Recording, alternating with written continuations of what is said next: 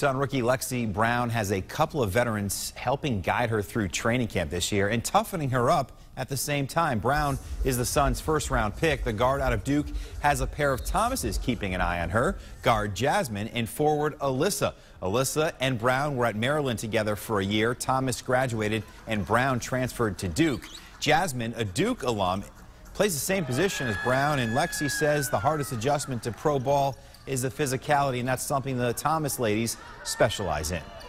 I feel like any guard or point guard that's coming to one of our camps, it's just kind of what I do. I'm working on myself. I need to be able to pressure the ball, so I've kind of given her a hard time in that area, but I took her to the side and told her, you know, like, if we don't do it now, then come May 20th, we throw you in there, like, we wouldn't have done our jobs. Jazz and I have really been giving her a hard time in training camp thus far, but we're just trying to prepare her for what it's going to be like this season, and if she can get past that, then she'll be really good in the league for us.